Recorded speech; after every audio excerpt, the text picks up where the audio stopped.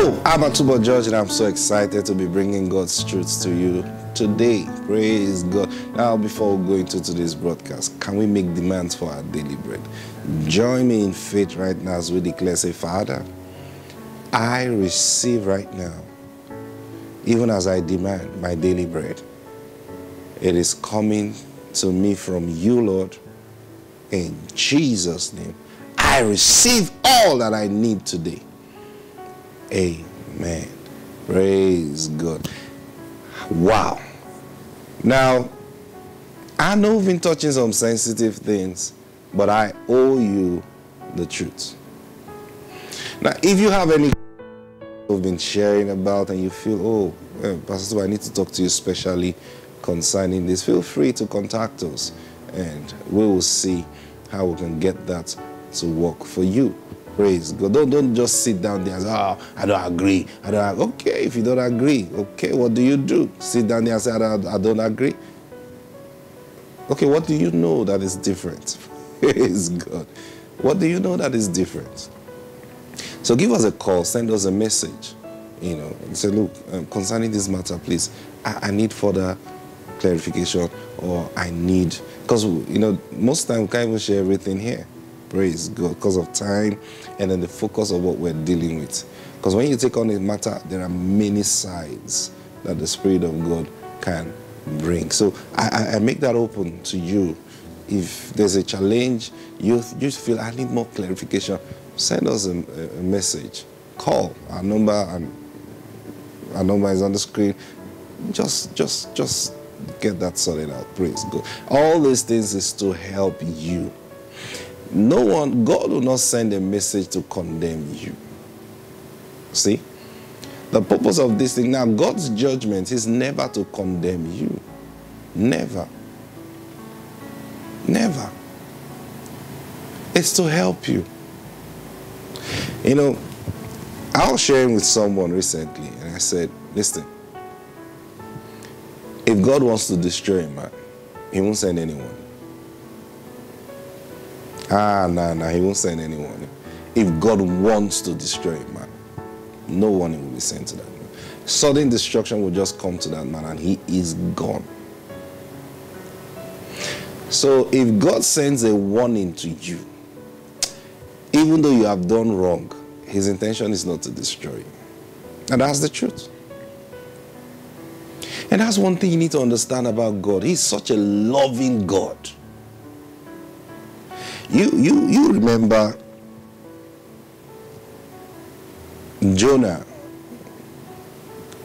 when God said, Jonah, I want you to go to Nineveh and preach to that city and tell them to repent, if not, judgment is going to come on them. Now, this was the reason Jonah was unwilling to go. Because Jonah understood, Jonah loved God. He was a man of God. He loved God. He knew God. No, Jonah knew God. Believe me, that guy understood the personality of God. He knew God so much. But no matter how you know God, there are aspects of him that will continuously be revealed to you. Praise God. So why was Jonah running away from going to Nineveh? Because Jonah felt, for God to tell me to go and warn them, it means he's not planning to destroy them. He knew.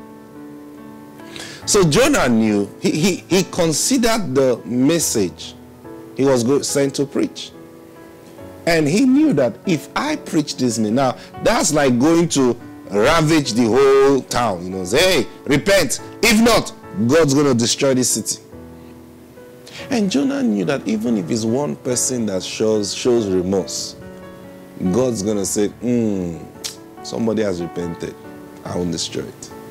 He knew. So Jonah knew that this journey to him would be a waste of time. So Lord, listen, if you want to destroy them, destroy them. If you don't want to destroy them, just leave them. My preaching, I'm going to stress myself, go there. They will see me as a false prophet because everything I say will not come to pass because somebody must repent. Because, how did Jonah know that someone will repent? Because for God to send him to take warning there, it means there are people God is looking at. And those people God has his eyes on are the ones that will repent. And by their repentance, the city will be saved. So Jonah knew. That's why he refused to go. Now, when you read the book of Jonah, you see that after Jonah had finished preaching, he went back. Was waiting to see. Okay, God, action time. And God had to teach him and said, that's not how we do things. Can't you see? You think I would want to destroy them? He said, but I knew. That's what I said. I knew this was what I was saying when I was in my country. This was exactly what I was saying. Read the book of Jonah. So once God sends a warning to you, no matter what you have done, if God sends a warning to you and says repent, then you better repent. Because number one, God has no intention of destroying you. Don't hear the word repent and say, hey, what can I do? What can I do? You see, that attitude is what's going to bring the destruction, just like Eli did. When the man of God came to him and told him, this is what the Lord has said, he had the opportunity to change it. And all he needed to do was bring repentance. Call his sons and call his children together and say, hey guys, sit down here. I'm going to take action against you if you don't change. I'm taking you off this temple. You must not come near this temple. Hey, do you know his sons would have been saved? But he heard the word of the Lord. And he said, what can I do? I'm an old man. See that? And that's what I was telling you yesterday. The challenge is not the mistakes you make. The challenge is not the wrongs you do. The challenge is, will you, at the time that you're supposed to repent, be able to bring forth repentance before the Lord? Now you compare Sodom, you compare Nineveh and Sodom and Gomorrah. God never sent any warning to Sodom and Gomorrah. He just went straight and destroyed the place. The reason is because there was not a reason to save the city. So what God did, quietly pulled out the one he wanted to save from that city and destroyed the whole city. When he was talking to Abraham, he wasn't sending Abraham to go preach to them. He was just talking to Abraham as his friend. Say, look, Abraham, Sodom, this is where I'm actually going. I'm going to destroy it. Because the sin is too grave. I'm going to destroy it. And Abraham tried to intercede as a friend. Now that's why, listen, in your walk with God, now we're all children of God, understand that. But you see, it's another level to grow to and come and become a friend of God. You know, sometimes people argue which is closer, sons or friends. In relationship, when I mean relationship, in relating, friends are deeper than brothers. You should know that by now. There are friends you can easily, there are even some friends that have deeper secrets about if their friends than their spouses. Yeah, now your spouse is supposed to be your friend. That's how it's supposed to be. But then when it comes to siblings and friends, sometimes, that's why even siblings, they grow to become friends. Now these are things you must understand. Because there is something friendship does. Friendship makes you vulnerable. Yeah. So you as a child of God, you must desire and grow to that point where you can now say you're a friend with God, you're friends with God. Because what does that mean? Now, not just that you say, I am a friend of God. I am a friend of... Jesus said, hey, I call you friends. Yes, but in reality, you want him to relate with you as a friend. And most times when God relates with you as a friend, how do you know God relates with you as a friend? By the kind of things he begins to share with you. Oh, when you're his friend, he shares deep things. Because he becomes vulnerable with you. Can God be vulnerable? Oh, dear Lord. Just grow in him. So God came to Abraham and said, hey, Abraham, this is what I want to do. He shared with Abraham as his friend. And Abraham, now when he shares those things with you, he's not expecting to say, Rema, Rema, come on, get out from there. Praise God. Now, that's not it. That's not it. When he shares things like that with you, he is expecting you to communicate with him as a friend. At that time, he's not looking for a servant-master relationship. He is looking for a friend. Maybe there's something I'm missing out. I need someone to point it out to me. That's what he's doing. Just like he did to Moses. He told Moses, look, I want to destroy all these people. Just step aside. So this is what I'm going to do. I'll destroy them, then I'll start a new generation from you. Now, Moses would have said, "Yuppie." Now, guess what? That would have wiped out Abraham, the blessing of Abraham. So, but Moses did something striking. He said, Lord, I know you're angry, but you're not thinking properly right now. How can you say God is not thinking? Watch. He said, listen, if you do this that you're intending to do, what would the Egyptians say? They will say, you, after showing so much strength, brought them out of Egypt, took them into the wilderness, and then you realize you didn't have any plan for them. And because you didn't have plans for them, you decided to destroy them. Is that how you want to be seen? And God said, yeah, Moses, you're right. And Moses was bold enough to say, Lord, you have to repent of this evil that you have thought to do. And the Bible said, and God repented. That's a friend. That's a friend. And in our place of relating with God, we must come to that place where we can relate with God like that. Now, there are things, sometimes by the grace of God, we, are functioning in the prophetic ministry. I know. Now, I enter into that place by my friendship with the Lord. Not as a prophet being sent. I understand my calling. So I know where I operate. So, because of that friendship, there are things that God will reveal to me is about to happen.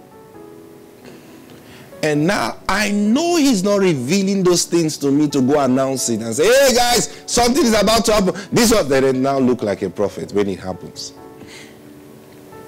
I know the reason he's telling me that he's speaking to me as his friend. I know I'm a friend of God, I know. And so I said, Lord, okay, how do we deal with this? Because I know this is not what you want to do. I know there are issues you want to curb. I know there are issues, but then think about it. This person and this person and this person is involved. So how do we deal with it? Now, see, how do we explain these things now? You see, when you're dealing with the Lord, Holy Spirit, help me. See, explaining the Godhead is one of the toughest things to do. Because you're talking to people mostly who need to still grow up. Let me just say what happens. If you catch it, you catch it. So you're talking with the Lord, and he's the Lord. He's telling you, this is what I'm going to do. Then also, you have the one who's a counselor. And that one is still the same Lord. It's still the same God you're dealing with. Now, that one gives you wisdom on how to talk to the Lord. Do you understand what I'm saying? So he tells you, hey, it's like someone giving you expo. Hey, approach it like this. So you go, okay, Lord, can we approach? There are issues that have, sometimes, except those that are very close to me, and I share these things with them. I say, look, this is what's going to happen, or this is what's supposed to happen. But this is what the Lord is saying we should do. If we do this, it will not happen. And then we don't come out public, because the last thing I want to do is to sound like a panic preacher. See that now? If it can be handled, then let's handle it quietly. If it's something that cannot be handled, then why do you even tell it? Keep your mouth shut. Why? Because you tell it, it happens. Then you risk their blood being on your head. Because you wanted to sound like a prophet that saw something before it happened. If that thing is evil, you risk their blood being on your head. Because you said it. You see, these are the things people don't understand. That the earth itself will look for you. Because you're the one that said it. By your prophecy. Now, even if God... You know, the Bible says, great is the mystery of godliness. And because sometimes people don't understand these things, they are quick to appear as a prophet. There are things God will say to you. You will fast, you will pray, and you're not fasting and praying. Now, I remember a certain situation, and the Lord had warned me about a particular, he's a politician. I had seen many years, even before this person joined politics. The Lord had showed me that if this person joins politics, he's going to die. They are going to kill him. Now, I did not know who this person was. But the Lord gave me the name. And when I realized that name really existed, I realized the person was not a politician. I said, oh, good and fine. But many years later, I'm talking about something of like 9 years. Some 10 years interval. And the person joined politics. Ah, dear Lord, I had to find a way to get to this person. And I did. And I sent him and said, don't go there, because that's not the will of God for you. And the person was bold enough to tell me that, look, that's your business. This is what I'm going to do. And if it's to die, I'm ready to die. Now, you're trying to save someone based on what you have seen about 10 years ago. And you're trying to save the person. And the person is telling you, I'm ready to die. Now, I had to go before the Lord on another level of intercession. Now, I see, because at that point, you can get offended and say, well, I have warned the person. He refused to take heed. But I had to go on another level of intercession, trusting the Holy Spirit to guide me. Because I took a stand. I said, Lord, the fact that we saw this thing 10 years ago, it must not happen. I don't want to see this thing come to pass. Not before my eyes. And I'm not ready to go before this. Because you have to come intelligently before the Lord. And I began to pray. I began to pray. Oh, I prayed for that man like nothing. Now, I wasn't doing it because of him. I didn't know him. He wasn't my friend. And even after I warned him that time, we never communicated again. But I was before the Lord. I said, Lord, I will not witness this thing happen. So you've got to act. You've got to do something. I employ every wisdom from above to get this thing sorted out, to stop this man. And one day, the court ruled and disqualified all of them from contesting that election. And that's what happened. Now, he wouldn't understand. He would just say, oh, these politicians, he wouldn't understand. See that now? Now, you don't even have to explain all these things to people. You stand before your Father, who is the Lord, as righteous. And he honors you because of those things that you do with him and for him. He loves it. Oh, he loves it. God, he said, come, let us reason to it. Now, the work of an intercessor is this. Reasoning it out with God. It's not even by appearing as an intercessor. It's me that prayed. No. That's why we won't tell you the details of this one I'm telling you. Our time is up. Praise God. Woo! Glory. Lord, have mercy on your children today. There are deep issues about their lives that they need help about, Lord. I ask today that you intervene and bring deliverance by bringing knowledge to them and raise men and women who will stand in the gap. In Jesus' name, amen. I'll see you tomorrow. God bless you. Bye-bye.